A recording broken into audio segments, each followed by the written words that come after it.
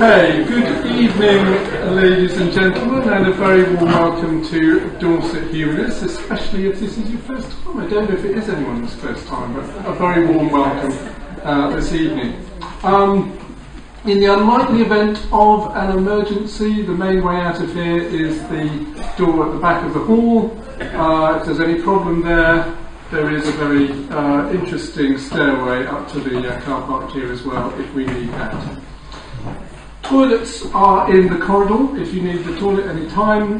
The meeting will end, well, it normally ends at 9:15. It rather depends how we go, because we've got a lot to pack in tonight. 2 speakers, I'm sure there'll be lots of discussion. So I might decide to extend it to 9:30. So that's just a warning. But if you need to go at 9:15, then of course feel free to do so. Well, one of our speakers this evening is well known to Dorset Humanists. He's given us some fantastic talks. One on the contradictory nativity stories about Jesus, and if you're interested in that topic, he's got his book here on that subject. Another on arguments for and against the existence of God, and yet another one on free will. And again, he's written a book on free will, and you can come and have a look at that book if you are interested. And I think it's probably true to say that, is it true to say you still don't believe in free will? Is that, we don't want to get into that subject now, but anyway. Okay, right, we'll leave that one. He's a blogger. He is a tippling philosopher, whatever that is. He's written several books about religious and philosophical matters. He's also been on the telly. You may have seen him on the Big Questions on Sunday morning. In January, he blogged about Islam, and that's why we're here tonight. Our other speaker is me. And some years ago I gave a talk to Dorset Humanists on the origins of the Quran. But I expect you're all too young to remember that particular occasion. It was many years ago. I'm also chair of Dorset Humanists, in case you don't know, and neither Jonathan nor I are Muslims, as far as I know, but I think it's fair to say that we are both students of religion and have a great interest in religious matters. So I think you're going to have an informative evening, and we'll leave here with a greater understanding of Islam, and that's our main aim this evening. So would you please give a warm welcome to both of our speakers.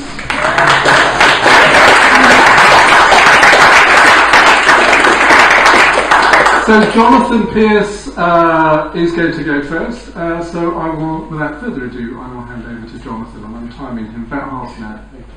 Jonathan. Thank you very much. Can you hear me all right?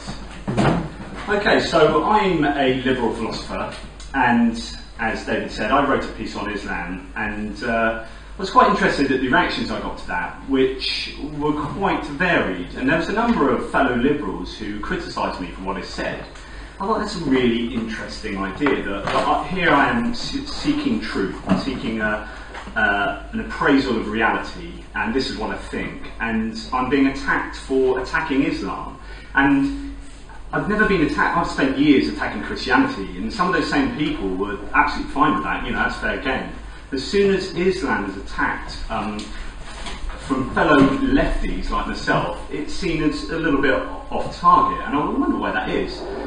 Is it a case that that the left are generally against imperialist America, and therefore imperialist America is against Islam, and the enemy of your enemy is your friend? Is there some really interesting dynamic going on there?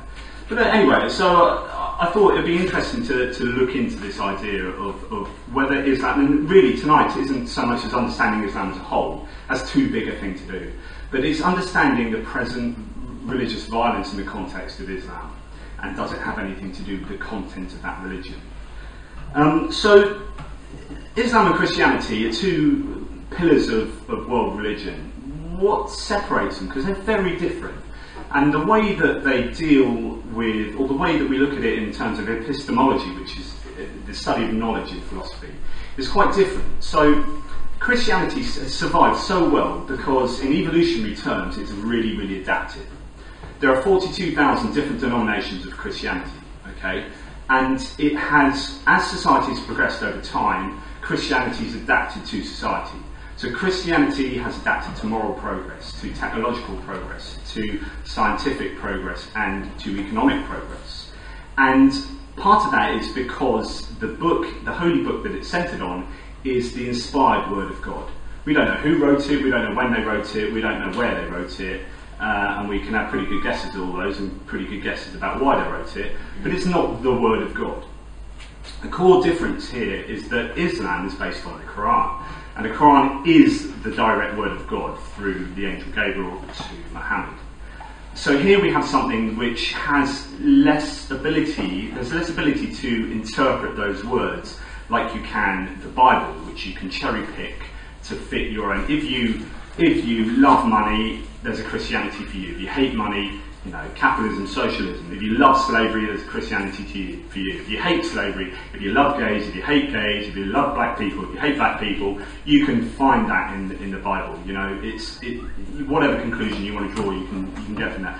The Quran is slightly different, and it sits there and expects, or Islam sits there and expects society to adapt to it to some larger degree than Christianity.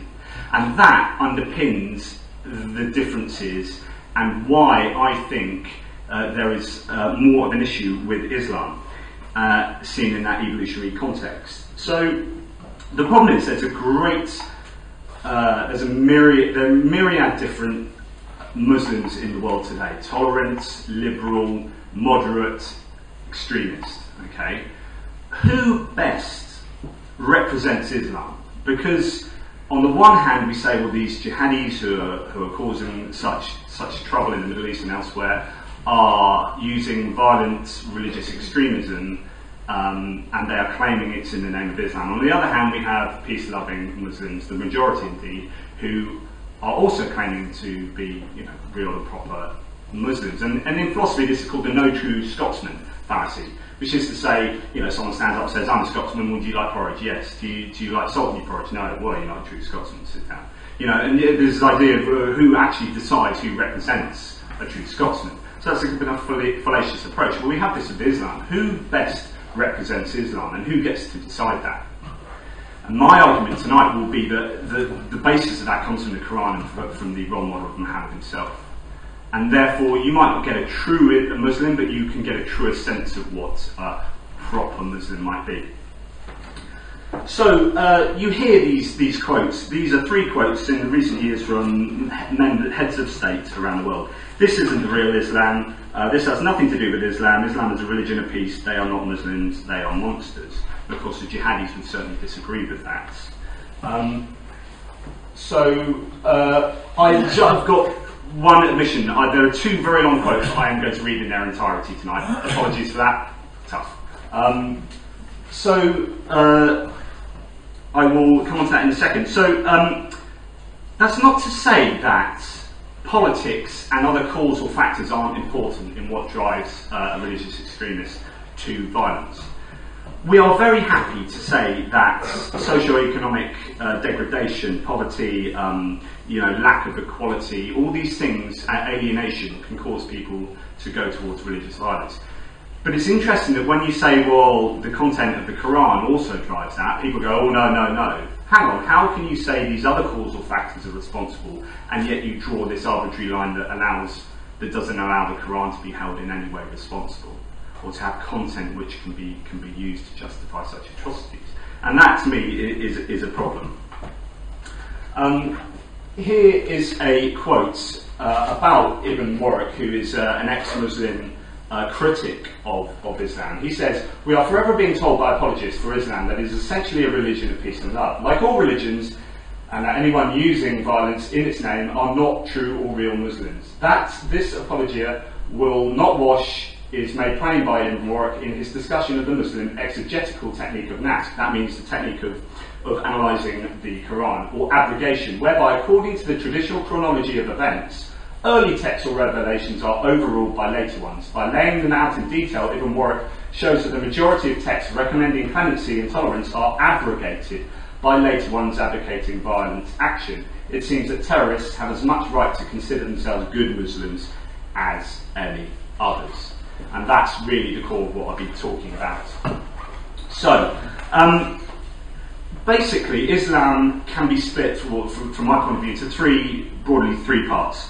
Muhammad, the Quran, and the adherents today, Muslims today, and their actions. So we start with Muhammad.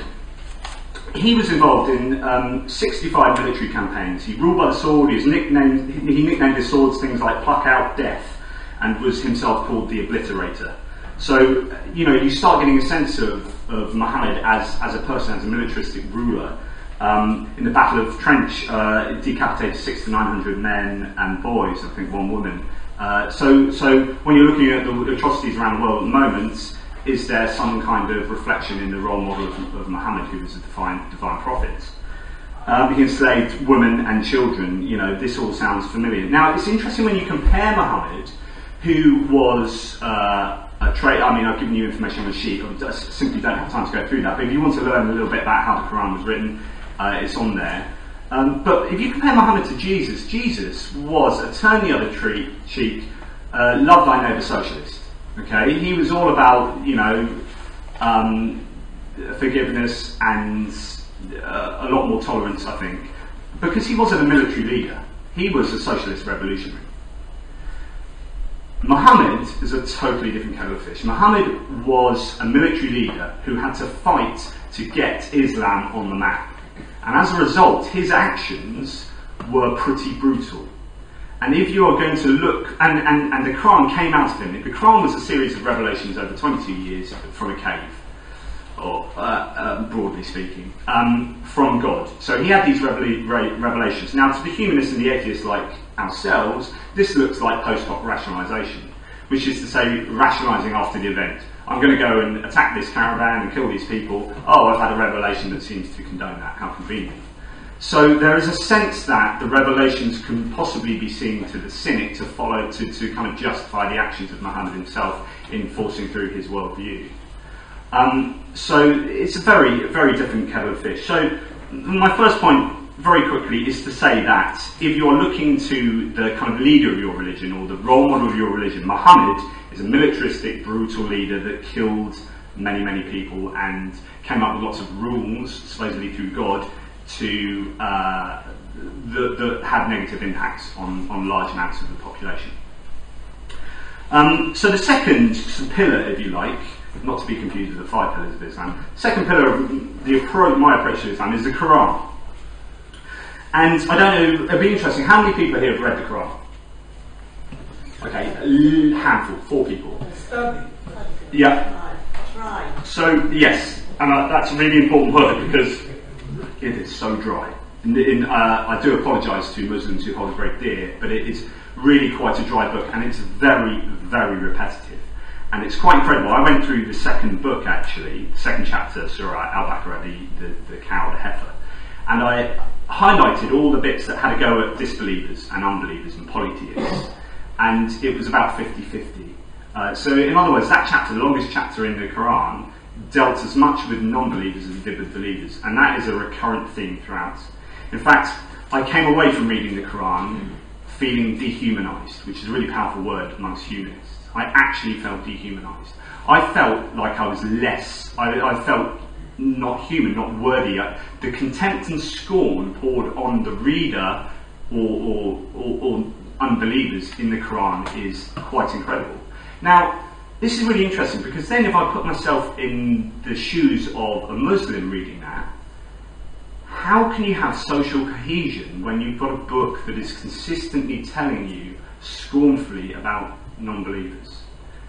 And in fact, there's one such quote from the Quran is here, which is to say, thou will not find any people who believe in Allah and the last day, loving those who resist Allah and his messenger, even though they were their fathers or their sons or their brothers or their kindred. That's to say, if you're an unbeliever, you cannot be friends, a Muslim cannot be friends with a non-Muslim. So you get these, you can't just ignore claims like this or try and cherry pick this is the immutable word of God. And there's another claim here that says, no change can there be in the words of Allah. This is indeed the supreme success. So you can't change Allah's words. You can't just that was then, this is now. you know, as much as 20% of the Quran is thought to be, you know, concentrating on unbelievers like ourselves.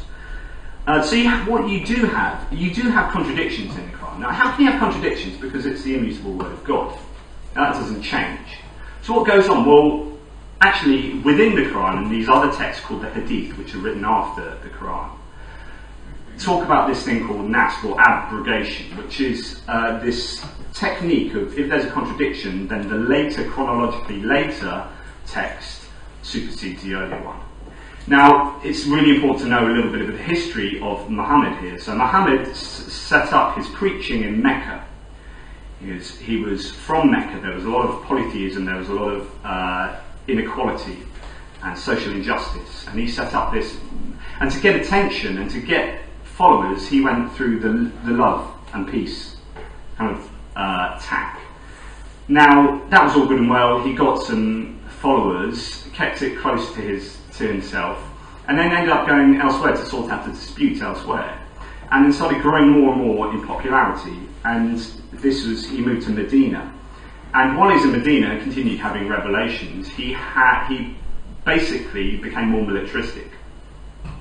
And these verses that came out of Medina were the later verses. So the theory of abrogation means that if you've got a contradiction between love and hate, or love and war, actually the war abrogates the love. So there's a real movement towards militarism and expansionism as he sought to destroy caravans, to have a go at the polytheists in Mecca, and eventually he took over Mecca, and there's this place, the Kaaba, which is full of idols. A bit like if you've seen in the Middle East recently with the destroying of museums and stuff. That's what they did. You know, so you say that's disgusting that the jihadis are doing that. That was one of the core winning moves of Muhammad. He went and destroyed all the idols in Mecca. So he moved towards a more militaristic approach. And you know, the Quran is absolutely littered with such verses about death and destruction, and generally Jews and non-believers and polytheists getting the rough end of the stick. So it's really hard to justify a loving approach to a pluralist society. We're a pluralist society. That means there's a plurality of beliefs. Yeah? And most people in the world are not Muslims, which means that in order to make most people Muslims, I don't know, where do you take your ideas from of how to do that? The Quran and Muhammad. You are invariably going to move towards, I would argue, a more militaristic approach. And as his power base grew, the revelations that he had of violence grew. So I'm going to read you a big quote here, and this is about contextualising.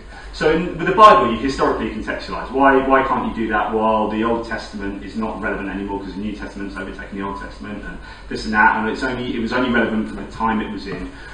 Why can't we do that with Islam and the Quran? Well, as I said, it's the immutable word of God that just sticks. You can't cherry pick it. You can't say, I've seen, Dean will know, William Lane Craig, a very famous Christian debater. If he's cornered on the Old Testament and some of the horrors in the Old Testament, he says that the first thing as a believer you can do is drop the infallibility of the Old Testament. He doesn't admit to doing that, but he says you can do that. That's a choice you have. You have a choice of saying, well, actually, the Bible is just wrong. It's written by humans, inspired by God, but they just got it wrong. And in fact, there are empirically lots of mistakes in the Bible of flat-out contradictions. So it literally cannot be all totally correct. Can you do this with Islam and the Quran? Well, I'm going to read this to apologise. There's always the applied to context argument with Islam's holy text, Quran. The apologetic version is Quran cannot be interpreted and understood except with its context. This paraphrasing is constantly adduced by Islamic apologists whenever any argument against the violent verses within the text is raised. Is it not implausible to believe in the infinite relevance of the Quran and at the same time raise objections to critiques by embarking a context smokescreen? Should not Muslims give up the context excuse if they want to use Quran as a text which is relevance is distended to the end of times? There's only an affirmative answer to these questions. Gone the wrong way. Oh, press the wrong button. Let us come back to the Quran. Allah spoke to a 7th century Arab in the latter's language, and all what he said to this prophet is recorded to fructify Quran. To sum it up, Allah sent his last message to this same prophet then stop speaking downright, because God sent his last message and promised to preserve it forever. He will not speak any more until the day of resurrection. He will not send any prophet, since sending a prophet will stir him up again. This is the end. God sent his final messenger, and even though he did not favour immortality to the messenger, he blessed the message with immortality. So Quran, Islam's holy text, is not a pushover. It's the ultimate message of God. There is nothing to add or subtract in it. All of its components are divine, equally divine. All are applied to all and all. In conclusion, if there is a command in Quran, there is no need to look for its historical context, since humanity, from the formation of Quran to the end of times, are living in the context of the text. It is a Muslim belief. God, Gabriel, Muhammad, three key figures formed Quran, have infinite relevance, so the making too necessarily possess the quality of being interminably relevant. If this is the common Muslim belief pertaining to Quran, there is no room for a context excuse in its case. Thus, the context excuse in the case of Quran is flawed in its fundamentals. So a long quote, I do apologise, but the point is big. You can't contextualise the Quran. So what does this say about reform? We don't want to reform the Quran in the same way that there's a Protestant Reformation. Okay, so that was a bit of John Calvin. You know, we don't want to see that happen to it. We just want a liberal Reformation where the religion takes on our progressive moral values. But if you remove the Quran, you start messing with the Quran, there is no Islam, it falls apart. So we're left with this real problematic issue. And that leads me to the third and final pillar, are the Muslims and their actions. They are the greatest hope for a kind of reformation. There is a difference between Muslim countries, but are there more correct Muslim countries? Are there more correct Muslim countries from a liberal progressive perspective and from an Islamic perspective? You know, radicalists, are they not true Muslims in the same way liberals claim to be? So the Quran plus Muhammad equals radicalists closer to the truth, is my opinion. Now, you can seek peaceful verses in the Quran, but there are just as many, if not more, violent and powerfully destructive verses as well. And, you know, as humanists, we say they're all wrong. But if you are a Muslim, then that's what you've got to go by, the Quran and Muhammad. And I just suggest you, if you're in any doubt, read the Quran and have a look into Muhammad's life. So politics and other factors do cause extremism as well, but the Quran and Muhammad are vital components. One last big quote, and then I'm done, I promise. So, most Muslims are, like most other people, essentially decent, kind, and appalled at terrorist violence. Yet within Islam is another powerful sentiment, often coexisting with the kindness. A Pew Research study shows that most Egyptian Muslims, a whopping 88%, think that death is the appropriate penalty for leaving Islam. In Jordan, Saudi Arabia, Kuwait, Pakistan, and Palestinian territories, it's the same sort of case. In Turkey, a much more secular, more conservative country, a solid majority opposes the death penalty for apostates. But there's 17% of Muslims who favour it. In Islam, leaving a faith isn't simple apostasy as Westerners see it, but a form of treason against a larger community. So they see it as appropriate to kill people for such things. The analysis of these numbers is tricky, but they underline an important point.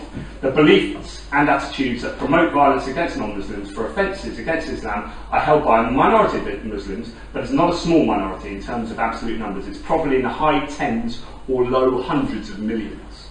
Okay? That's a lot of problem.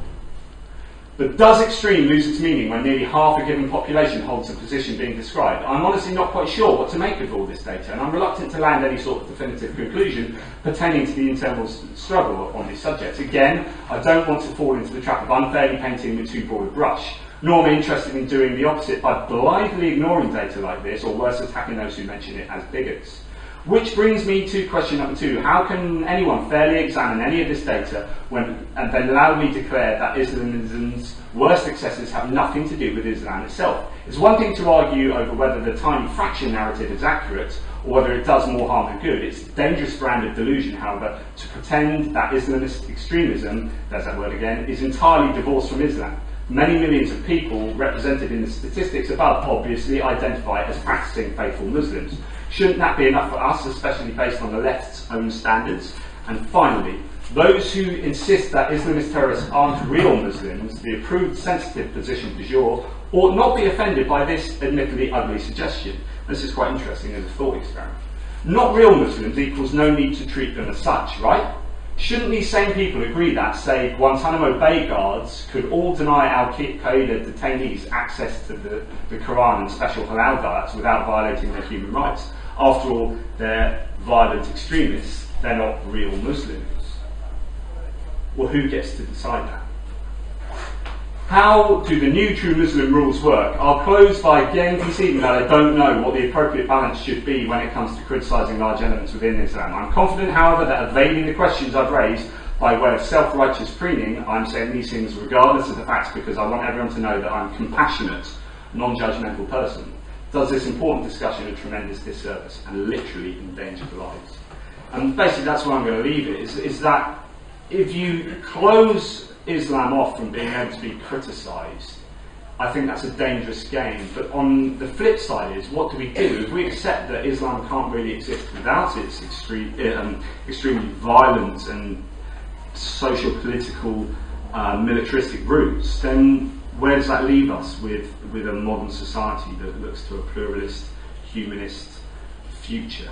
I don't have an answer to that, and I'd be interested to hear what you have to say, and certainly what David has to say.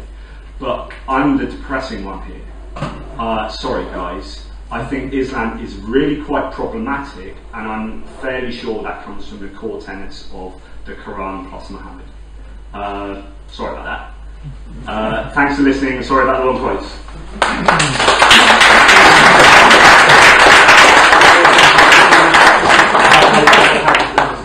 Yeah, you've got another 5 minutes. Not 5 minutes, but we've got plenty of time for discussion.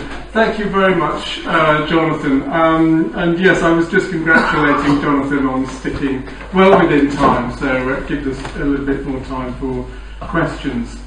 Okay, my technical man is just sorting out my slides. We need to log into your... Oh, okay, I just need to log in. Oh yeah, you see that happen.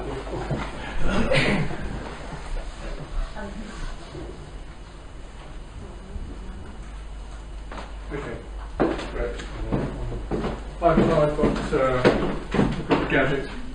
Oh. Extend the screen. Yeah, you need to function it. Yeah, there you go. Excellent, thank you very much, Dave. Well, my presentation is a response to Jonathan's blog, which was entitled True Islam and Violent Extremism. And I'm relieved to discover this evening that his presentation tonight is not a million miles away from what you wrote in January. So I think we're sort of addressing the same questions. Okay, so the questions that Jonathan addressed in this blog. Am I standing in the way of the screen of anyone? Or can everyone... I am standing in the way of it, okay. Just move these round a bit, sorry Dave. That's fine. Is that okay?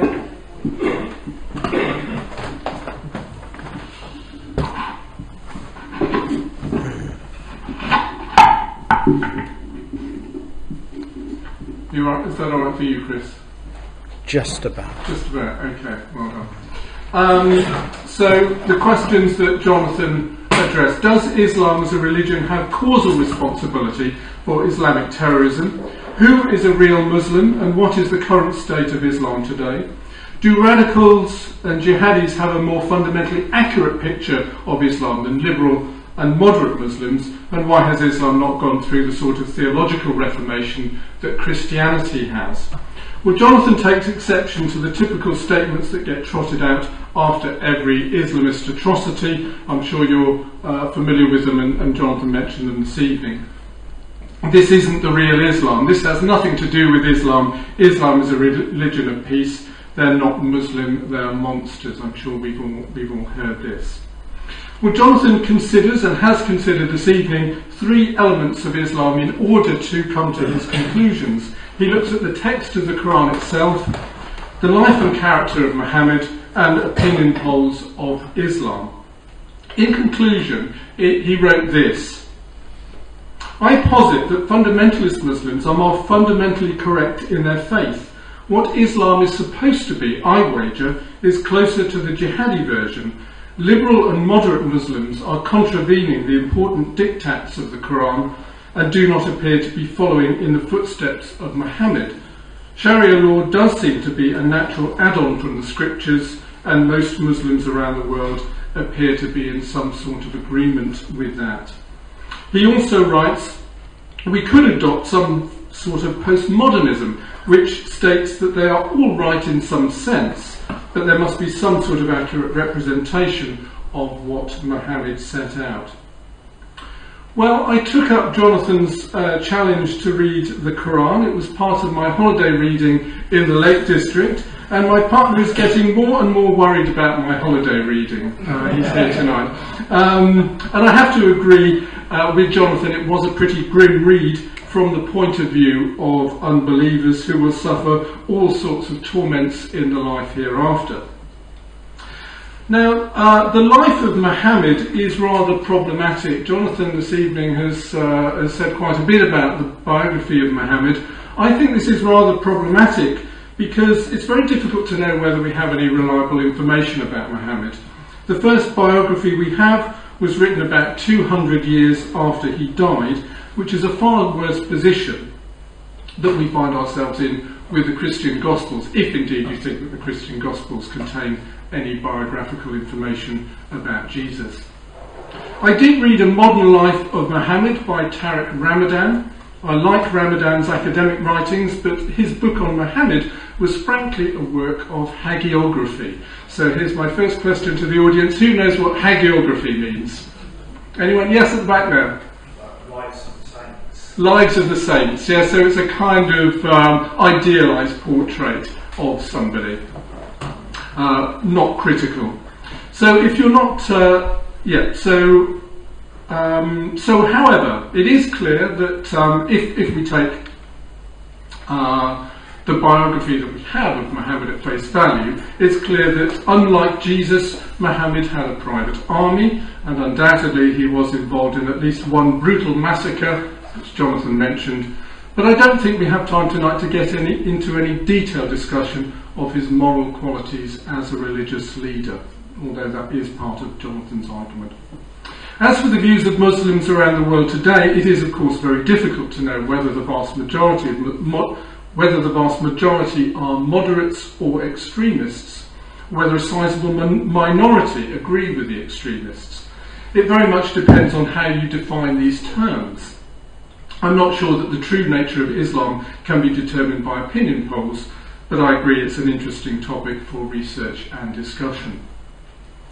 As a quick digression, I'd like to say something about the word Islamophobia, which has become almost unusable because it's so politicised. There may well be things in Islam of which we are fearful, but I'd like to suggest an alternative word which might be more useful. And the word I have in mind is extremophobia. Now, I thought I'd made this word up and I was going to write to the Oxford Dictionary and get my name into the history books of this word. But of course, as soon as I looked it up on the internet, there was plenty of instances of this word. So do remember this word, extremophobia, which means fear of extremism, in whatever form we find it. Then if we want to talk separately about unfair discrimination and hostility towards Muslims, we can simply talk about unfair discrimination and hostility without using ambiguous words.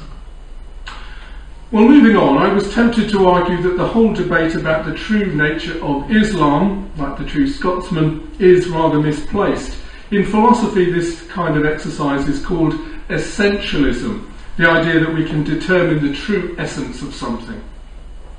Postmodernists claim that there is no such thing as the essential truth of something like a text. The best we can hope for is different readings and interpretations. But Jonathan wrote, there must be some sort of accurate representation of what Muhammad set out. Well, fair enough. I'm not saying that anything goes. But what I would say, and I think this is a fair representation of the state of Islam today, is that there is a battle going on for the soul of Islam. If we can reduce it to two sides, I think we've got extremists on one side and moderates on the other. And this is not just my view, this is how it's portrayed by this academic. I'm not quite sure how to pronounce his name, so you might have to help me out, but let's go for Khalid Abu al-Fadl, or Fadl. Pardon? Fadl. Should be Fadi. Fadi. So you don't pronounce the L. Okay. I might just call him Khalid, actually. That's a bit easier. Professor of law at the University of California. He wrote a great book. If you want one book to read, this is a very readable book and it explains a lot. The Great Threat, Wrestling Islam from the Extremists, and he characterises Islam today as this kind of two sides, extremists versus moderates. Well, what are we to make of Jonathan's position that fundamentalist Muslims are more fundamentally correct in their faith? Liberal and moderate Muslims are contravening the important diktats of the Quran, Jonathan said in his blog. Well, I think the problem lies in Jonathan's phrase, the important diktats of the Quran. Because in this one phrase, Jonathan simply concedes the whole argument to the extremists and wipes out centuries of Islamic philosophy and jurisprudence. If you're not familiar with this word, jurisprudence, it means philosophy of law, if we have any lawyers in the audience. Islam is very similar to rabbinic Judaism in the sense that it is a law-based religion. It doesn't simply read off diktats from the text. What we have are trained jurists and different schools of law who spent centuries arguing over the text and issuing their rulings or fatwas. A fatwa is just a legal ruling or an opinion. In the first 2 centuries of Islam, there were over 30 different schools of law, and by the 10th century this number had been reduced down to just 4 main Sunni schools, but this still represents a significant degree of diversity, with the Hanbali school being the strictest. When we talk about Sharia law, what we're actually referring to in a physical sense is at least 50,000 volumes of legal rulings and a huge diversity of opinion.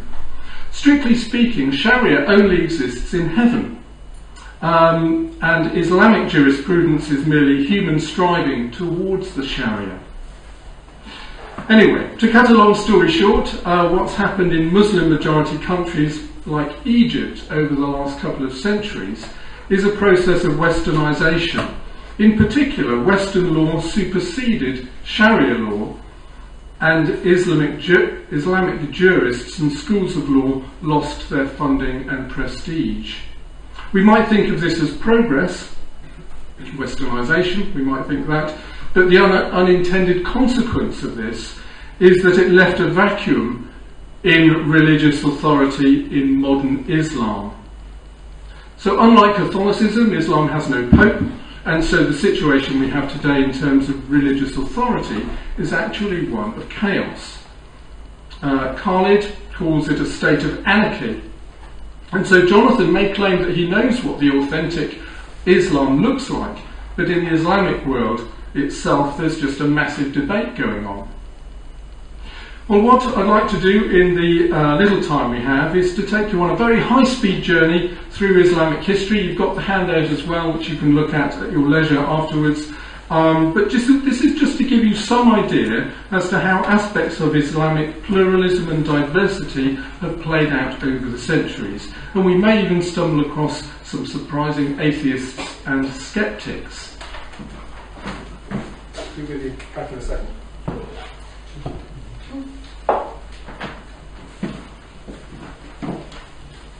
So one of the key aspects we'll be looking at is the place of critical reason in Islamic jurisprudence. And 2 of the key principles involved in legal interpretation of Sharia are, I thought this was pronounced taqlid, but apparently it's taglud, and ijtihad. So taglud means imitation or authority, and ijtihad means creative interpretation or using independent judgment. And this struggle between these 2 ways of approaching interpretation of Sharia goes right back to the very earliest times. So One of the earliest schools which tried to reconcile reason and revelation were called the Mutazilites, who flourished between the 8th and the 10th centuries in Basra and Baghdad. In response to some of the controversies of the time, their distinctive contribution was to take the middle position between two extremes. They were considered to be rationalists, and they believed that the Quran is created, not uncreated. In other words, it was created by human beings, just like the Bible. They were ultimately denounced as heretics, but Mutazilism continued to inspire later reformers. Obviously, I think they were right about the Quran being a human product in exactly the same way that the Book of Mormon is a human product. And sorry, this is a digression, but I couldn't resist this little digression about the similarities between Muhammad and Joseph Smith. So, Joseph Smith on the right, we don't have any images or photographs of Muhammad on the left there. Now, some similarities. They both received revelations whenever it suited their own purposes. Jonathan mentioned that. Muhammad received his revelations from the angel Gabriel. Joseph Smith received his revelations from the angel Moroni. Both of them enjoyed the privilege of multiple wives. They probably had similar personality profiles. They both had private armies at their disposal. The original Quran is written on a tablet in heaven, and the original Book of Mormon was written on golden plates, and so on and so on. Well, I'll leave you to ponder the comparisons and similarities between these two figures, but I thought they were rather interesting. You may also be interested to hear about a Persian freethinker called Ibn al-Rawandi. He started out as a Mutazilite and ended up as a complete skeptic and an atheist. Another Persian figure, al-Razi, 10th century, was the most famous and widely respected Islamic authority on medicine in the medieval world. He was a rationalist and an anti-religionist. Not surprisingly, he was condemned as a heretic and a blasphemer. A more conservative figure was al-Ash'ari, who was born in Basra and died in Baghdad. He's the founder of the Asharite school of theology. The Ash'arites were not opposed to reason, but they promoted a more conservative theology, which ultimately prevailed over the Mutazilites. We should also remember at this point that the Al-Azhar University in Cairo was one of the oldest universities in the world. Founded in 970, it predates Oxford by at least a century, and its students studied the Quran, Islamic law, along with logic, grammar and rhetoric. We should also mention that in the 10th and 11th centuries, Cordoba in Muslim Spain was one of the most advanced cities in the world. The city had 3,000 mosques, splendid palaces, 300 public baths, and the largest library in the world. Well worth a visit if you get a chance to go to Cordoba. Well, I think it's fair to say that most of us, including many Muslims, are pretty ignorant about the achievements of Islamic civilization and the contributions it made to science, philosophy, medicine, maths and astronomy. The clues are in the names of the things which have come down to us. Algorithms. I only found out at the weekend what an algorithm was, thanks to Simon at the back there. Thank you, Simon. Algebra, alkali, and ironically, even alcohol. The president of the British Humanist Association is called Jim Al-Khalili, and he's written a book celebrating the golden age of Arabic science, so you may want to follow up on that book. So when people talk about the clash of civilizations, they should remember that Islamic civilization predated the Renaissance and was one of the building blocks of what we now call Western civilization. Okay, coming into the 11th century, Ibn Sina, if you've studied philosophy, you will know him as Avicenna. He was a polymath who made contributions to medicine, maths and philosophy. He tried to reconcile reason and religion through allegorical interpretation. And one of my favourite figures from this period is Al-Mari, a blind poet who poured scorn on religion. He thought that kissing the black stone was superstitious nonsense.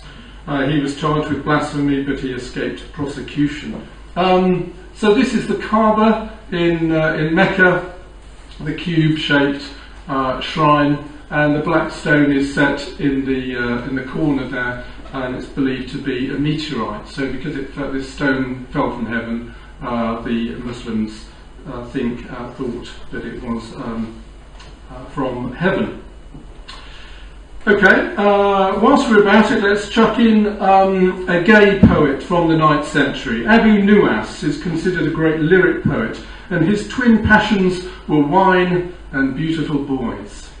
A poem attributed to him in The Perfumed Garden speaks of the joys of sodomy, but perhaps we'll draw a veil over that one this evening.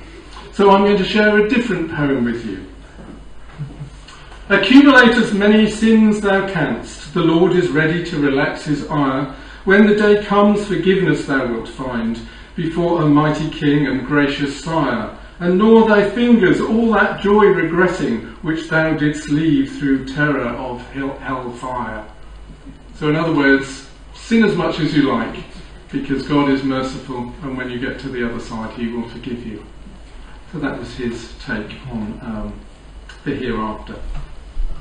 In the 12th century we meet the hugely important figure of Al-Ghazali, who died in 1111, incredibly at 11 minutes past 11 o'clock on the 11th of November. I made up that last bit, sorry.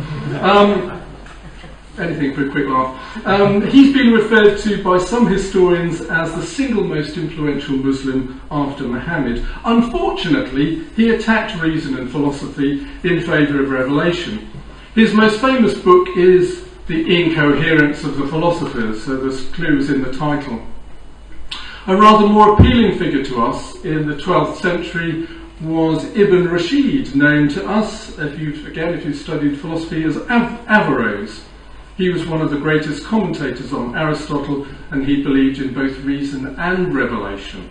His counterblast to Al-Ghazali was the incoherence of the incoherence. Rather nice, I like that. Well, everything started to go wrong in 1258 with the Mongol invasions and the sack of Baghdad. The Ottoman Empire lasted from 1299 until 1924, but from the 16th century onwards, the opening of new sea routes to the Americas and South Asia bypassed the Muslim world. This led to colonial empires and the decline of Islamic civilization. So I'm going to fast forward now to the 18th and 19th centuries and introduce you to some more seminal figures, one fanatic and four liberals.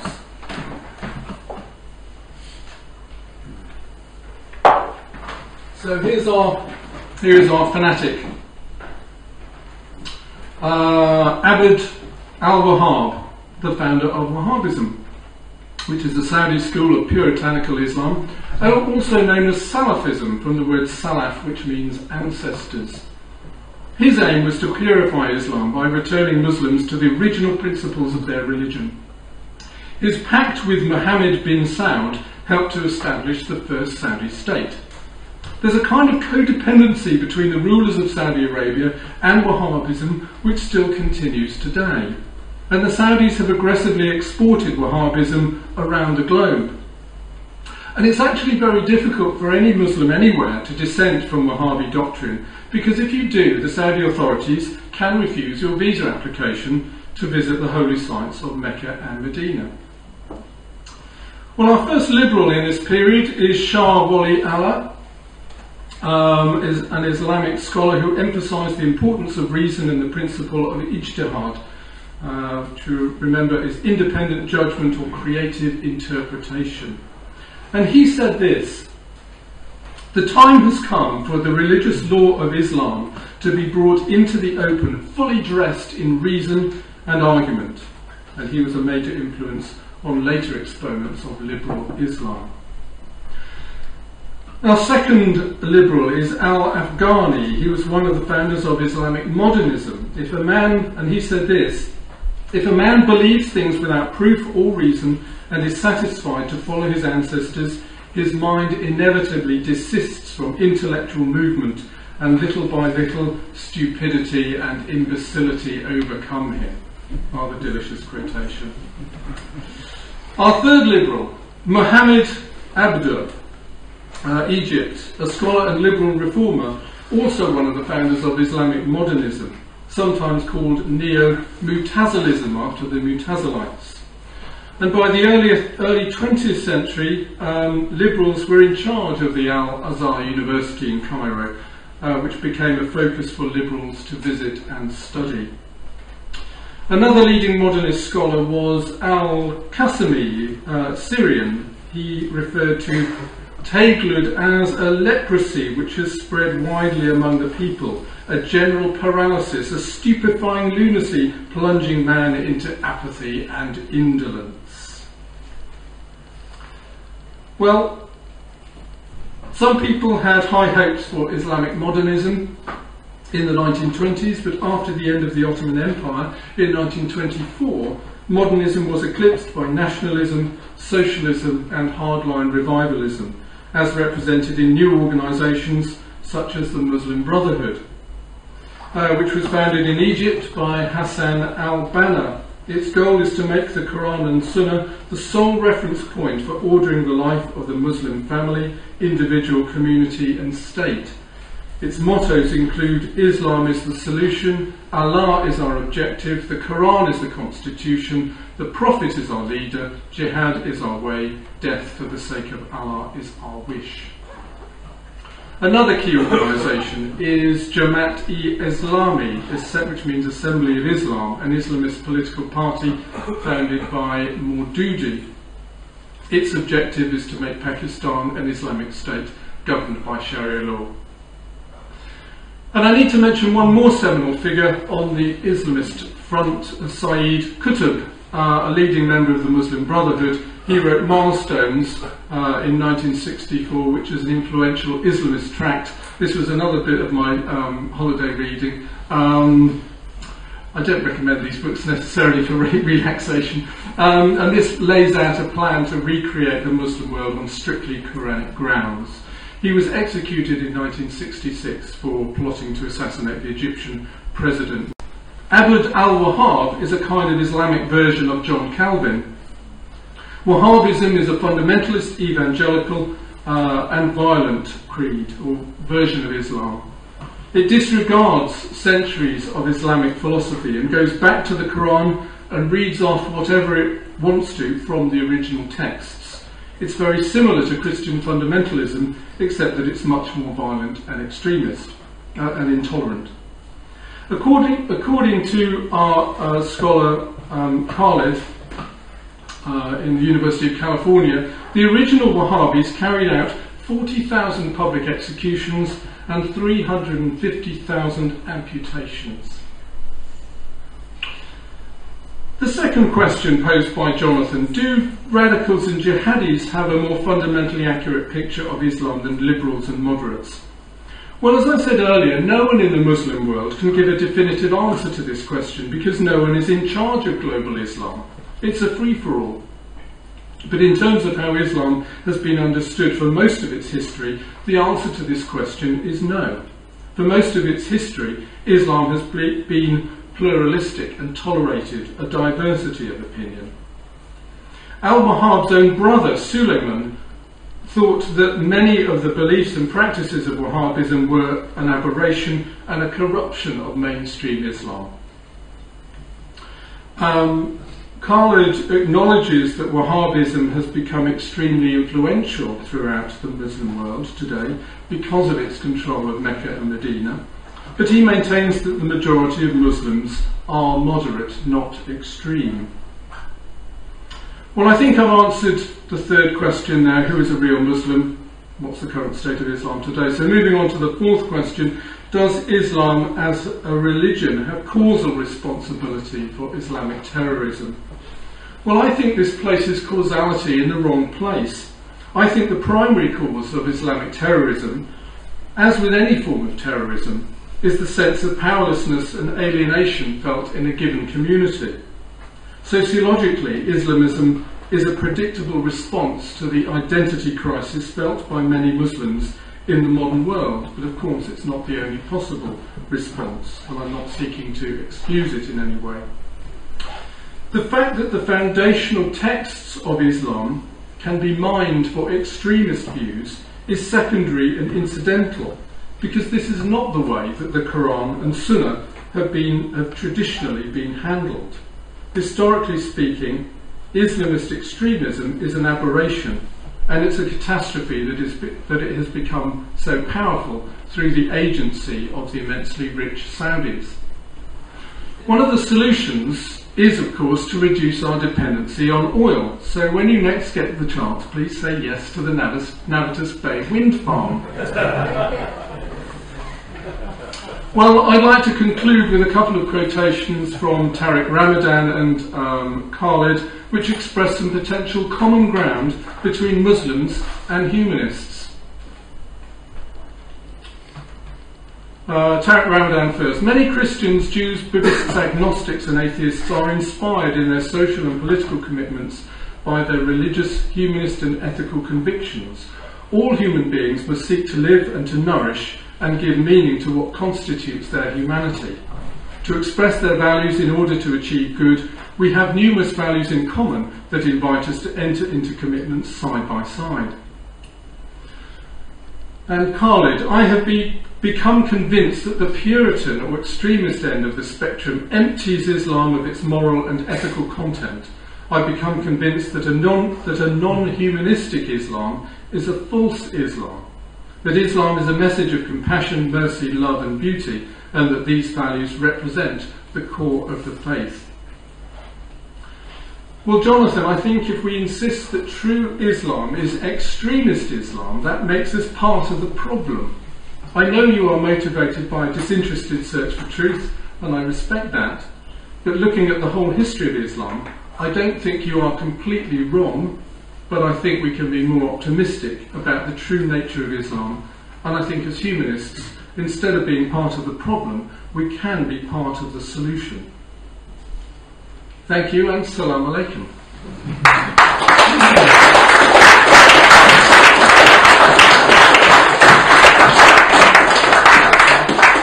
Okay, well, I don't know if Jonathan wants to come back at me or anything that I can't come back at him. We're going to have some questions from the floor as well. But perhaps, first of all, if there's anything you want to... If we have a bit of an exchange, and then we definitely will get to your questions. Okay? I might have a couple of things. I think one of the key aspects to this is the battle for the soul that you talked about. Yeah. So the battle for the souls of Muslims. And what's actually going on is that the liberal and moderate Muslims are those who put the community, the moral community frameworks, or the moral frameworks that they hold first. So when you talked about westernised Muslims, what that actually means is Muslims who are happy enough to relegate the Quran and Islam to a secondary position. So their lives are not dictated by the Quran or by Quranic values, that certain Quranic values that they find.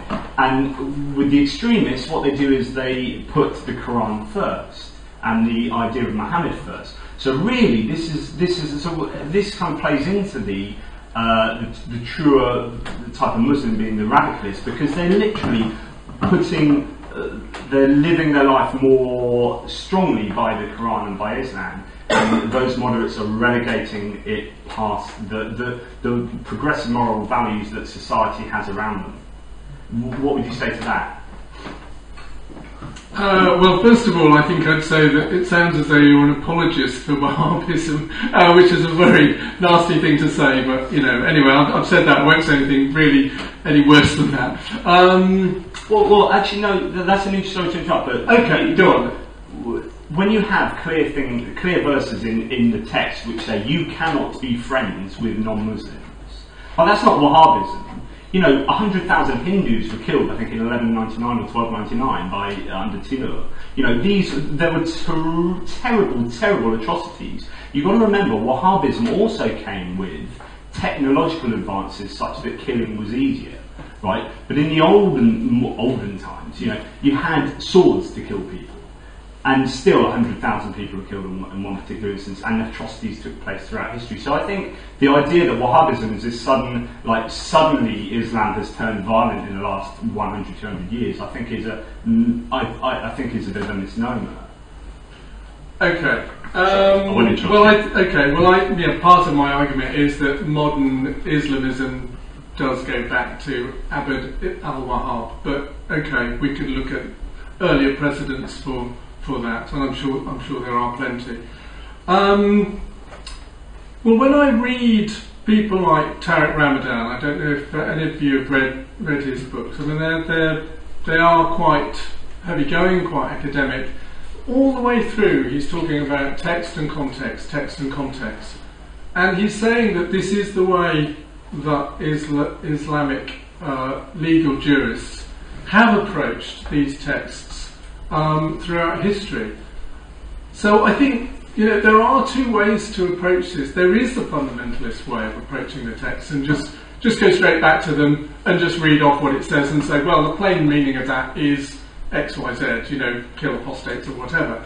And I would say that that's pretty similar to what fundamentalist Christians do. They just go back to the text. In fact, in Christianity, there's even less chance for interpretation because you don't have centuries of legal interpretation like you do in Islam.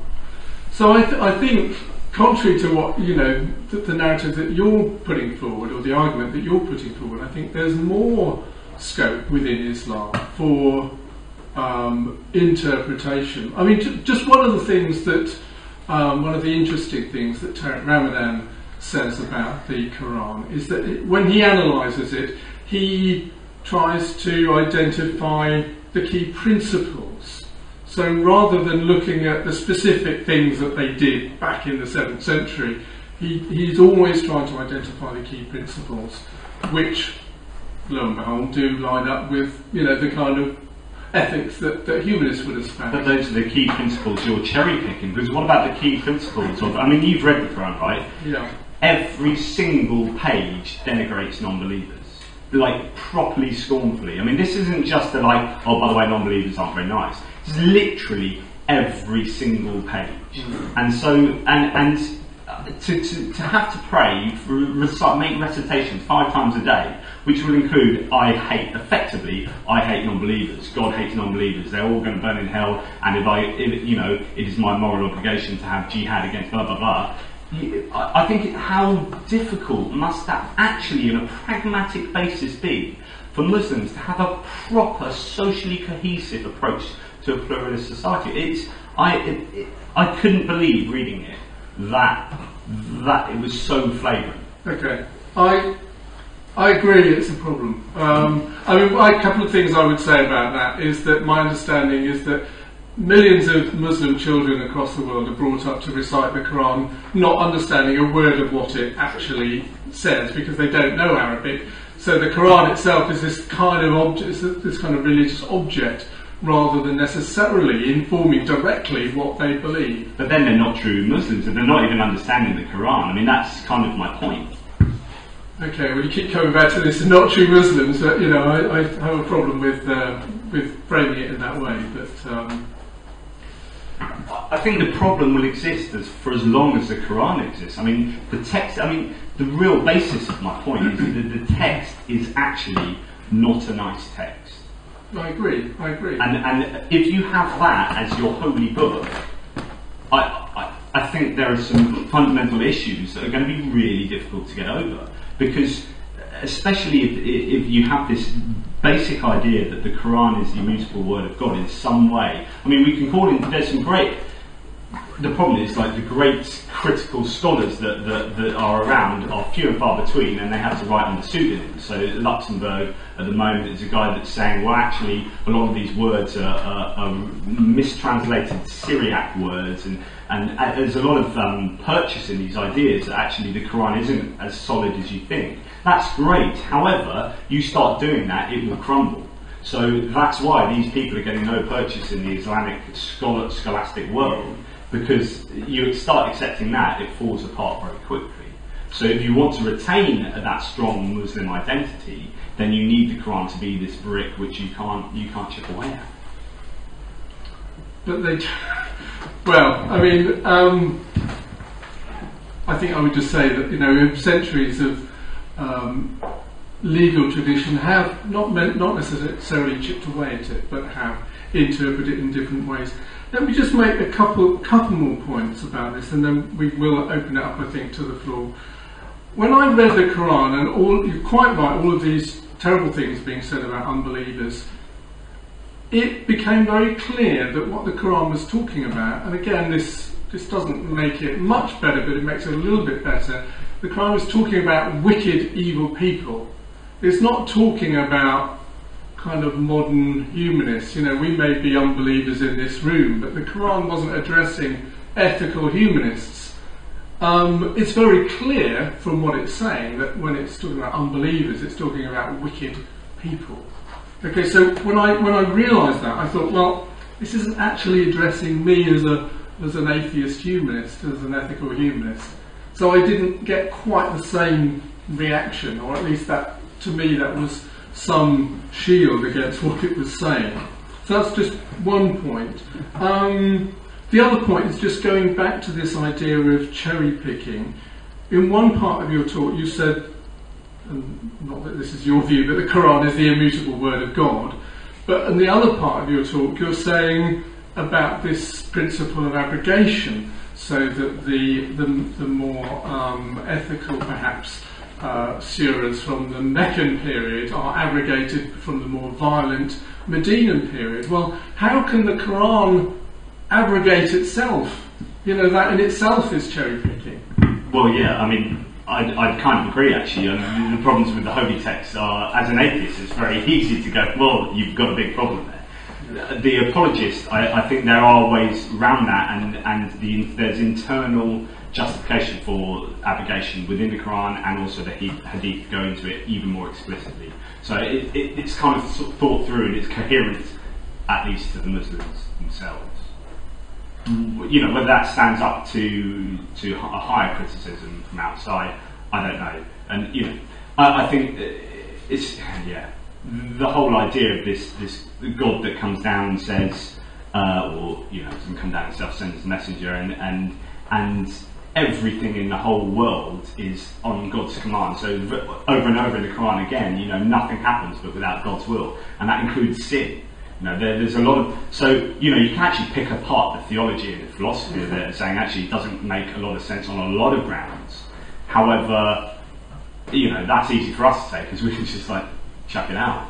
But for the Muslim, obviously they then have to do mental gymnastics to get around that. And yeah, that's not to say there aren't those problems for them. There are clearly, I mean, I could go to town on all the kind of questions I ask to God and criticise about Christianity are equally applicable to the Muslim God, to Allah. So, you know, there are problems within the text for sure. Okay, so you've heard Jonathan's presentation, my presentation. You see we're coming at this from slightly different angles. Not totally in disagreement, but there are some clear differences. Arm wrestle. But yeah, oh that's right, I forgot to say that at the end of the evening we're going to settle this by arm wrestling. So don't go before the end. Now, yeah, he's been look at those biceps, right.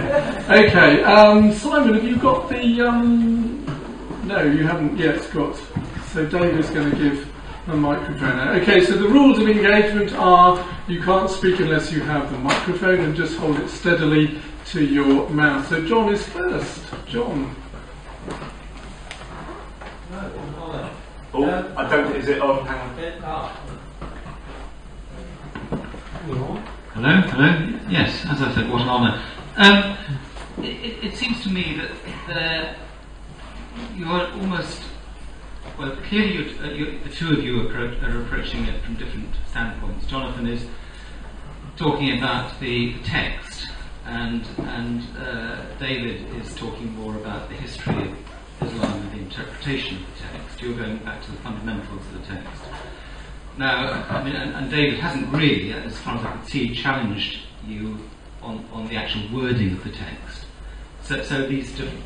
Now, if you had to choose between those two approaches, I'd rather go along with David simply because it's a more hopeful interpretation. I absolutely agree. And if you look at the history of Islam and the interpretations of that history, I mean, there have been terrible things going on in Islam, the same as there have been in Christianity.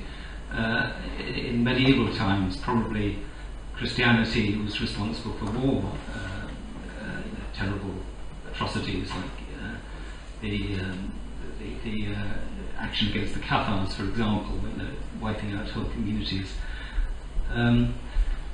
But both of them did that. And I think David was quite right to point to the fact that there was a great period of Islam as far as learning and return to the sort of the wisdom of the knowledge of the Greeks and the Romans. We get largely through Islam. So, I mean, it just seems to me that if we're to, I'd like to come out of this in some sort of optimistic frame of mind and how we can move forward, rather than saying, well, Islam, if we simply say Islam is awful because the book's awful, then that seems to be, I'm not quite sure where we go from there. If we say, well, this is the history of Islam, and there have been periods in that we can hang on to and go back to, which and we can also, sorry, I'm going on a bit here, but we can also look in a sociological sense, maybe, at the as again I think you were, David, at the reasons why there's such extremism and such desperation, for example, in the Palestinians at the moment, and that's very easy to understand. I think you can go through, you can put lots of things, or try and encourage lots of things. So institutions of education actually really supporting critical exegesis or critical analysis of the Quran. So there's just not enough of it happening. So Islamic, 100% of Islamic scholars believe that Muhammad, the traditions, the Muhammadan traditions, pretty much 100% almost of Islamic scholars believe those traditions of the genesis of the Quran, right? That's not the same for Christianity. You've got atheists doing, Christian studies and theology. You've got a whole myriad of people. And so I think we need to encourage critical analysis. But at the end, you still are always going to have this issue that the Quran will sit there and be, even if it's just an excuse for a lot of unhinged people, it's a really easy excuse to do bad things because it's quite simply in the book, and Muhammad's actions were his actions. So you're always going to have an excuse for some extremists to fulfill, what they think is their destiny. So we can put loads of things in place, but the struggle, I don't think, will ever go away fully. And which is why you've seen it go like this. How many of those wonderful thinkers that David mentioned were done over as heretics? Sadly. Absolutely. But the great thing is that Christianity can just be cherry-picked to oblivion. And in a sense, Christianity now suffers because it's diluted. And Islam succeeds because it's purer in some kind of sense. How do we deal with that? Yes, Estelle, if you can just take the microphone. Yes, I agree with that, but I wonder sometimes it's not an individual thing. You've got the strong belief that it's hard for people that don't have huge consuming beliefs, and any change to it or any questioning brings about a fear. And I think it can be like a communal fear. They don't want it questioned, because once you start asking the questions, it like unravels, and the whole thing unravels, and for some people that feeling your life's gone or the world's gone, it's a huge thing. Whereas the people that can put the religion precious but to one side and live their life, they don't have that feeling. And the scary thing is, the fundamentalists are not afraid to die. Is it alright if I just answer? Yeah, sorry. sure. There's two really, really interesting points there. First of all, as an anecdote, I've got a friend, one of my best friends used to be a fundamentalist Christian, did a theology degree, and has done lots of philosophy, and has also just started a psychology master's. And I saw his Christianity unravelling.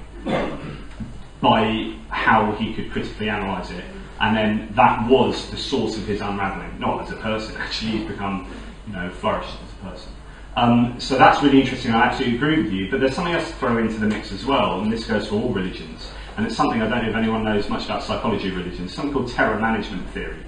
Now, terror management theory is phenomenally interesting because it says that if someone, say you're a Christian creationist, right, and I'm presenting to you some evidence, rational evidence for evolution, what I'm actually doing to you is I'm presenting something which is threatening your immortality.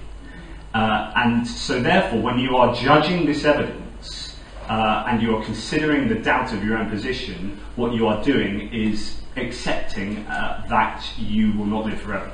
So you cannot fairly judge that, and it's the biggest bribe to retaining a religious position. And unfortunately, as great as humanism is, and as correct I think as atheism is, it cannot offer that. We can't go up to people and say, we're thinking of changing that, actually. So just to introduce that. Just lie. Let's just atheism 2.0.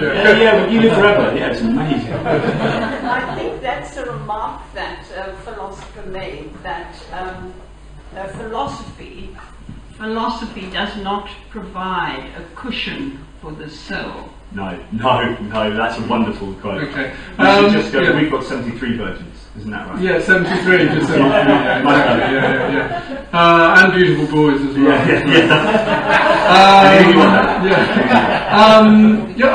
Just one thing came to my mind then when you said that, Estelle. One of the hopeful things that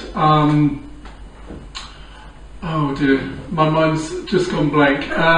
Who was the speaker that we had? Alon Shahar. Yeah.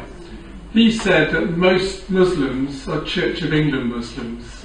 And I think you know what he means by that. Yeah, sort of wishy-washy kind of. But that's exactly what I was saying. They're the sort of Muslims that put the societal moral values first, and Islam second. Yeah, but that's a kind of hopeful sign. But yes. Yeah. Okay. Richard, and then at the back there. Thank you.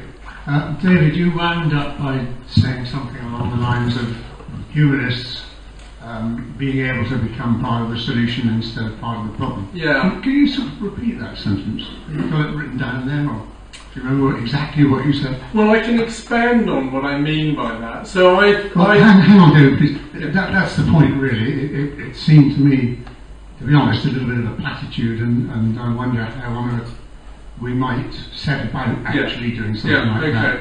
So being part of the problem, I mean, I think, without being rude to Jonathan, I think Jonathan's stance here is part of the problem by saying this is the true Islam and it's terrible. I think part of the solution is for humanists to recognise that there are scholars, maybe few and far between, but there are scholars, there are thinkers within contemporary Islam and right the way back through Islamic history who are interpreting Islam in a more moderate, dare I say, humanistic way. And I don't minimise the problems that Jonathan has set out. They are definitely problems. But what I'm trying to do is say, well, look, there are lots of Islamic thinkers who don't think like that. And whether you think that their arguments are illogical or going away from true Islam or whatever, I think as humanists, those are the people we can encourage, we can build bridges with, we can say, that's there is a different side to this. I think if there's a real danger of everyone thinking Islam is terrible, Islam is Wahhabism, and this actually makes Muslim people more alienated from mainstream society, and that is a real problem, I think. So does that help a bit? I get that. That's really interesting. So there is definitely a tension between this understanding that, so if I was to believe, which I do, that my points are true in some kind of way, then David is saying that the truth hurts, so let's kind of suppress the truth to a degree. So well, I'm not, yeah, right. I'm not saying that. But it seems a bit like that. But I kind of agree with that. It's difficult. That it is really difficult because, and I get that, and this is part of my own personal dilemma, is that I understand that what I'm saying is prickly and people don't like it, and it might, as you say, as a byproduct, accidentally alienate people. But on the other hand, you know, we can't, and I know we've got to do other things to stop that alienation, but you know, there's this tension between the truth being kind of suppressed or something, or being minimised, and I don't know whether that, in the long-term success of finding a progressive moral society, whether that will work. But I do get what you're saying, yeah. Okay. Yes, just at the back there, yeah. Hi, I think if I make it simple before I give some insights, it's very simple. Islam is the only religion that's still going out there to kill in the name of God. Christianity stopped, like this guy said, in the Middle Age, I don't see any other religion who go out there, send some people, and kill in the name of God. They are the only one who do it. Now, they are doing it according to a book, the Quran. As you said, it's reputable and it's dry, but I would say someone who studied it, there is most of it is preaching to kill, destroy, kill. Kill the one who don't believe, don't be friends of them, kill the town who doesn't do Islam, and so on and so on. So it's always kill and do and destroy. So that's why we see those extremists today, that they go out there and kill, because that's what there is in the Quran. It's a very easy excuse for them, yeah. Exactly. The same Quran that those good Muslims sitting and study and living accordingly to that book. Now, I can tell you in 2 minutes' time some insights that I've seen. I grew up with Muslims. Briefly, please. Briefly, 2 minutes. I grew up with Muslims. I speak the language. I know the culture. I study the Quran. Now, I saw in my own eyes things that not to do with terror. I'll tell you things in daily life. A woman who was abused by her husband is not allowed by law to go and complain. The court will not hurt her. Sorry. Secondly, a brother is proud to kill his sister because she went on a date. Now you will be shocked, but Google it and you will see. I come from the Middle East. I saw it in my own eyes. I wanted to stay away from the hadith and some of the, but I absolutely get what you're saying, and there are issues with inequality, and there are issues with just pure. So there was, I must find it. I'm sure. I'd have to get Lisa to find it. There was a really interesting ex-Muslim who wrote an article saying, if we swapped the words in the Quran, took a Quranic text, he said, if we swapped some of these words out and put atheist or something, or Christian in there, this would be seen as a hate text. It was really, really interesting. Yes. It was a very, very good article, and he basically just said, this is a hate text if you change these words from unbelievers to atheists or something like, or you know, change a couple of the key words so that you recontextualised it. And to me, that was really, really powerful. That was one moment where I sat back and thought, if I saw that, yes, I would say that that text was not acceptable for society these days. And I wouldn't want my child reading that. So, and I think that's a problem, as I wouldn't want them reading the Old Testament. David.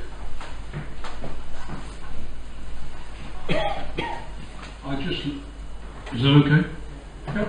I'd just like to have your views on the more current political situation and where it's going. You know, we've attacked Iraq, we've gone into Afghanistan, all Islamic countries, we've stood on the sidelines, perhaps justifiably, while things are happening in Syria, we've bombed Libya, we seem to have a penchant for depriving the Palestinians of their rights. How does this impact on people who follow the Islamic religion, and what do they think of us because of our actions or inactions.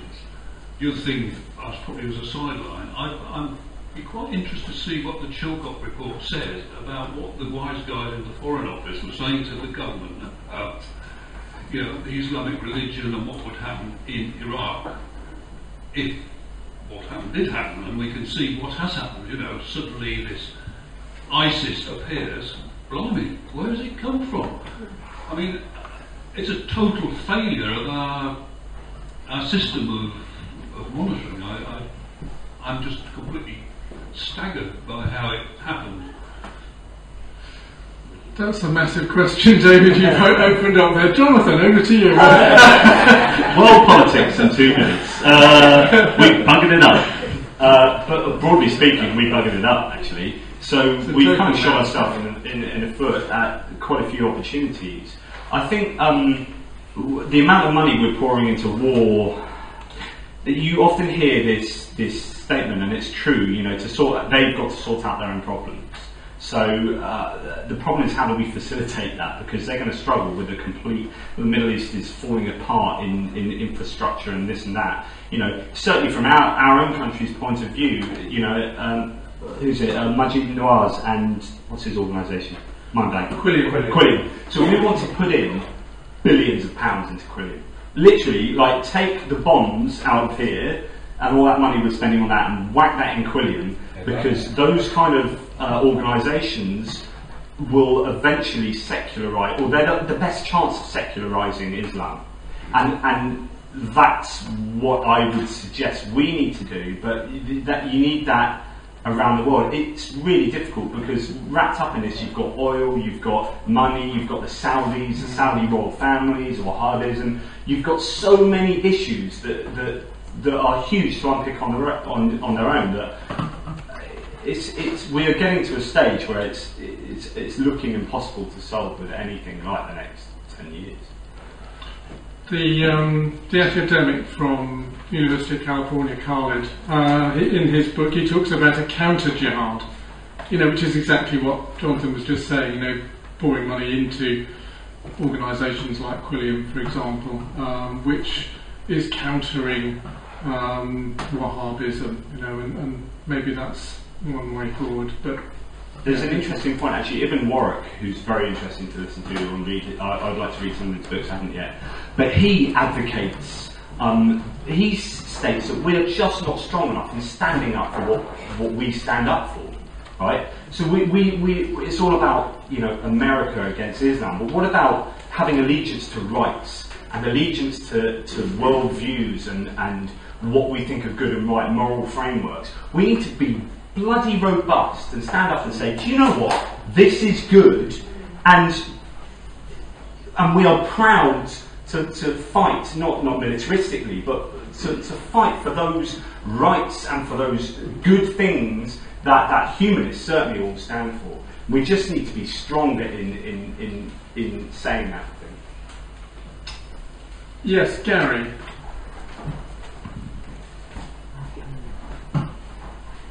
It's on, Gary, just speaking to it, yeah.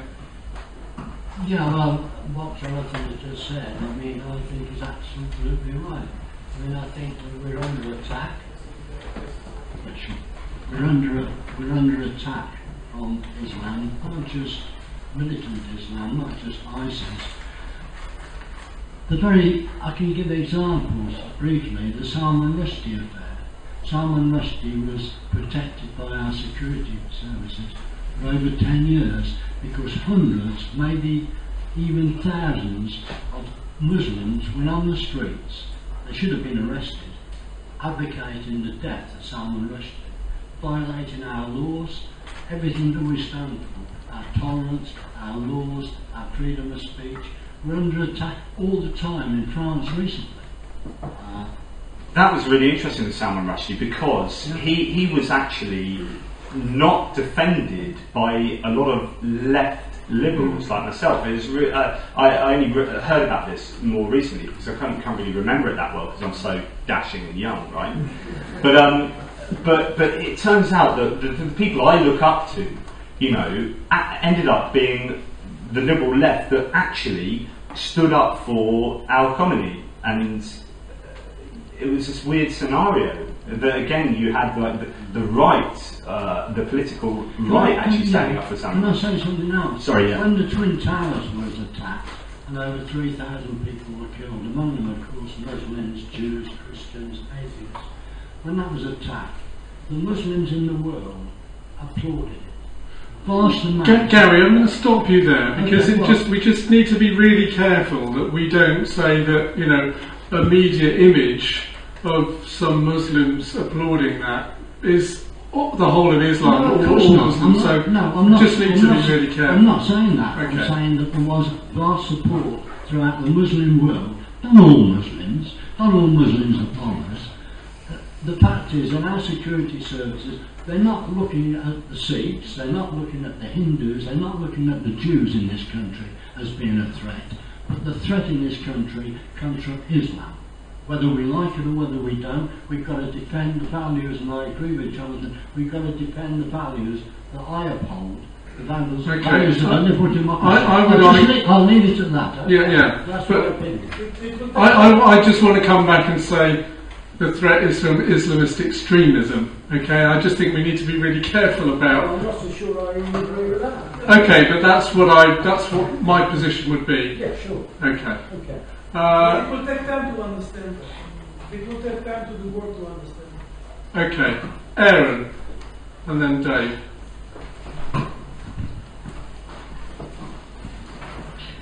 Would it not be a good idea if the world, the Western world, whoever, could somehow encourage the Muslim population to have a figurehead like the Pope, who would probably speak for the majority of the Muslims on the moderate, nicer side, so that then there would be somebody to keep them in order in some way, or to advise them with some sort of leadership? I'm quite strange and astonished that they've gone leaderless for so long. Was there a leader at some point, or has this been a whole long time thing? Never really had they've never had a papacy, an equivalent to the papacy.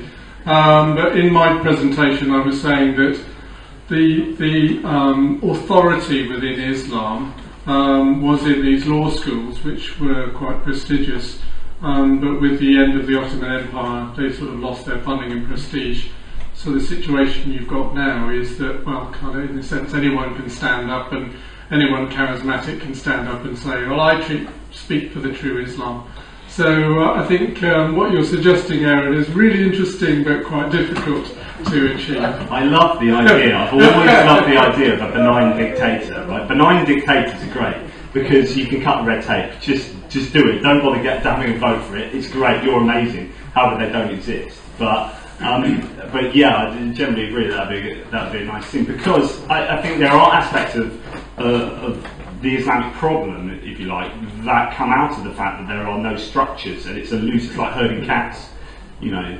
It's like trying to get humanists into sort of agree. Yeah. Even we have a leader, Andrew Copson.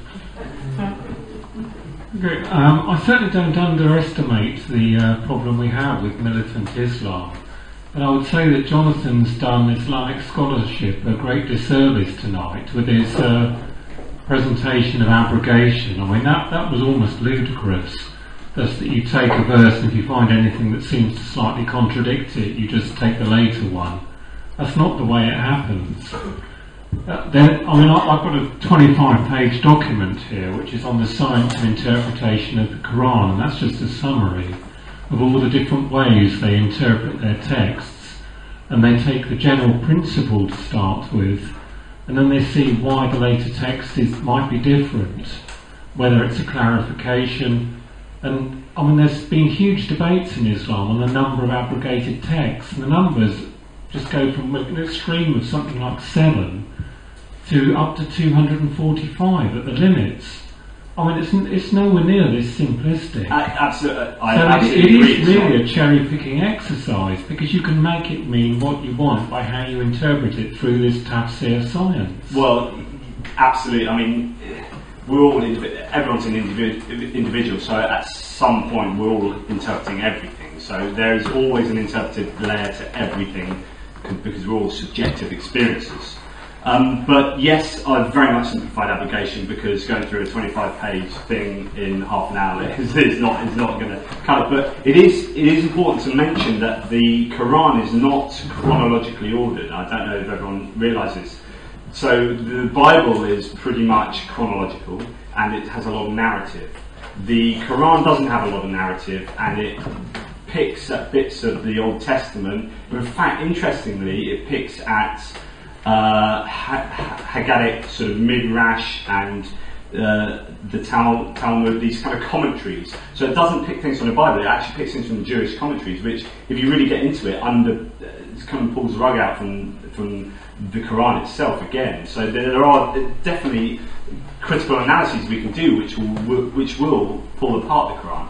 But abrogation is interesting, because the Medinan parts of the Quran and the Meccan parts are not like, here's Mecca, which came first, and then here's Medina. They're just interwoven, and indeed, to find out which ones are which, you have to have the hadith to do that. And so it isn't as simple as clearly as I painted it, because actually, to understand the Quran, you do need really to understand hadith as well, and also there are parts of the Quran which some people readily admit just don't make much sense. The Quran admits that. It actually says some of it won't be able to be understood because only Allah understands it. Yeah, and also the grammar that was used, sometimes it's called classical Arabic. It isn't even classical Arabic. It's there's just problems with. So there is wriggle room for sure, and there is lots to be. I mean, there is huge amounts of scholarly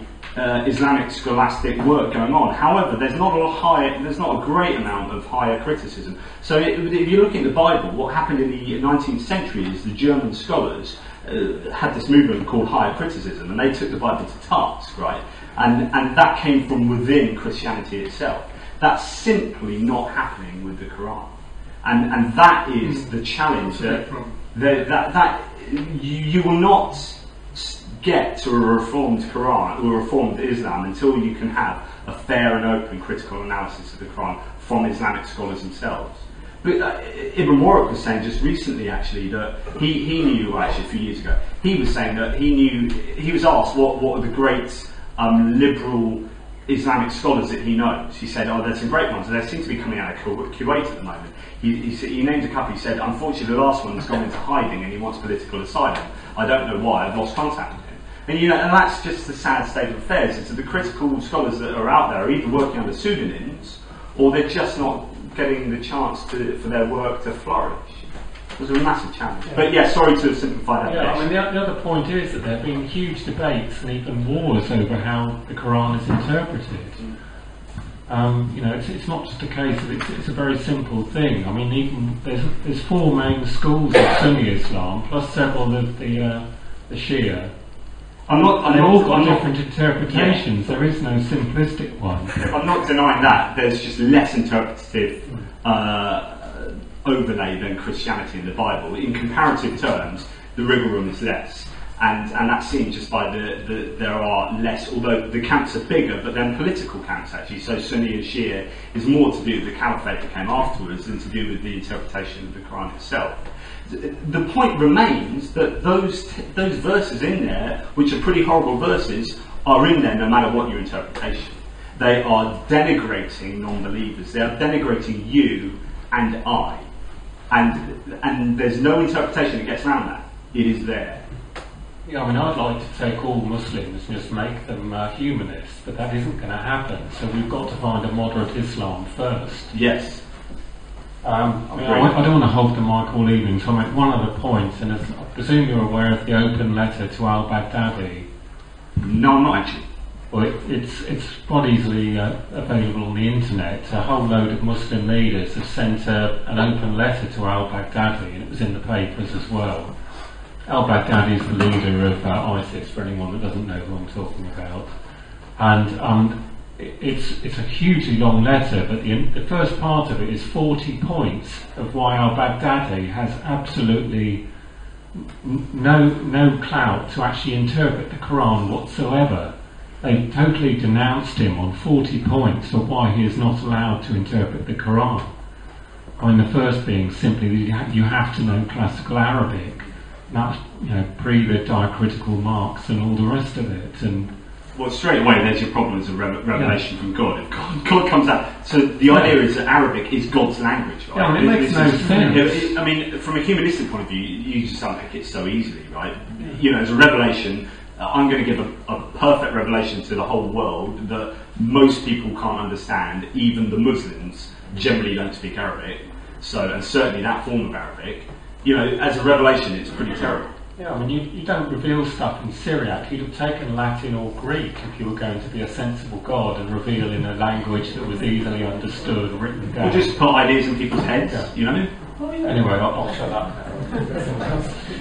Simon, just a brief point about that.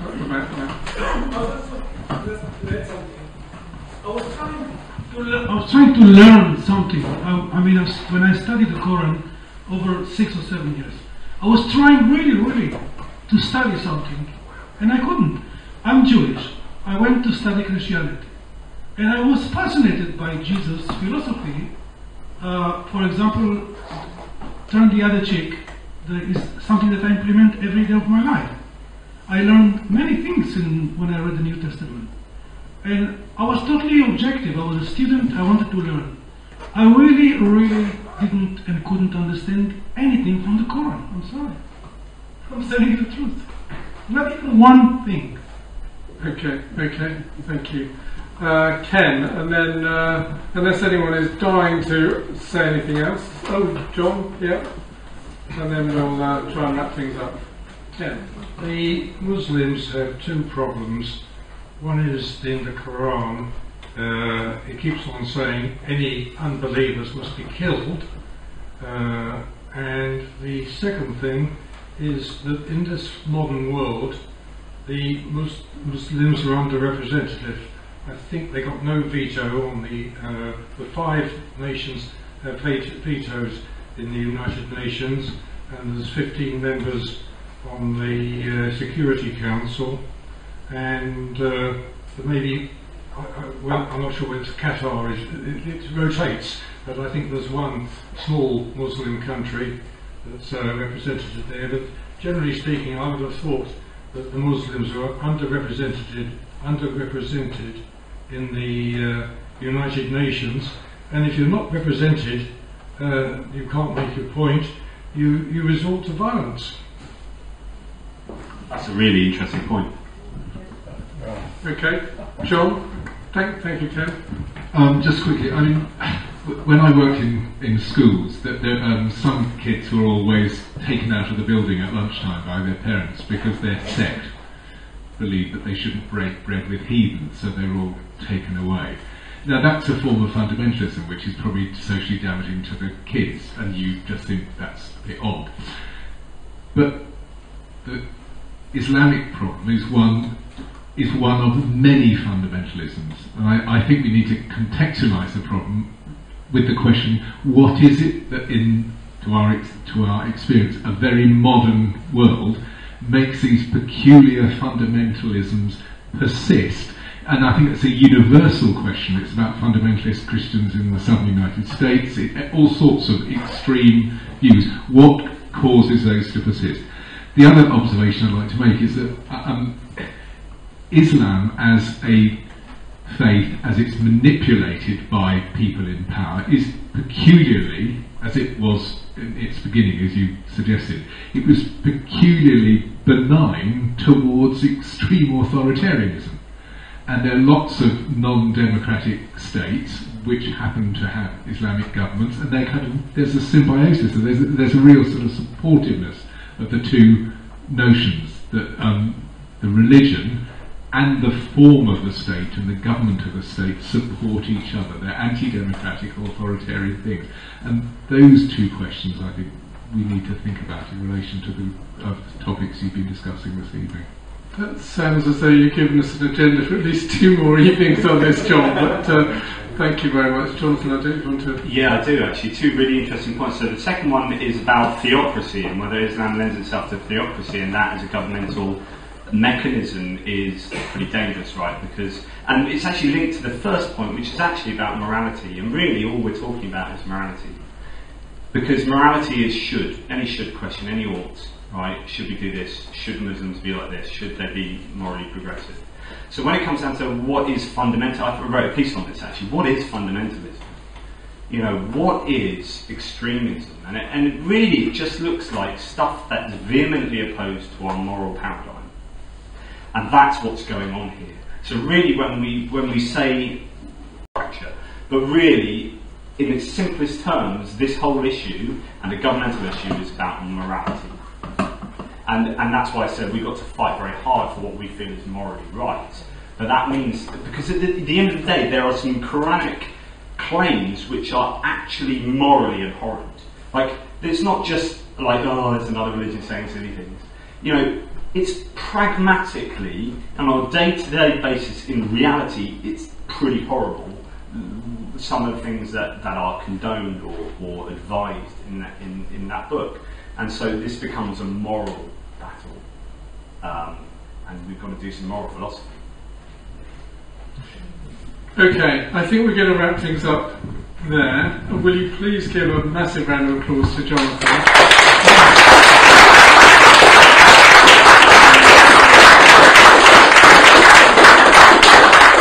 And a massive round of applause to me. Thank you very much.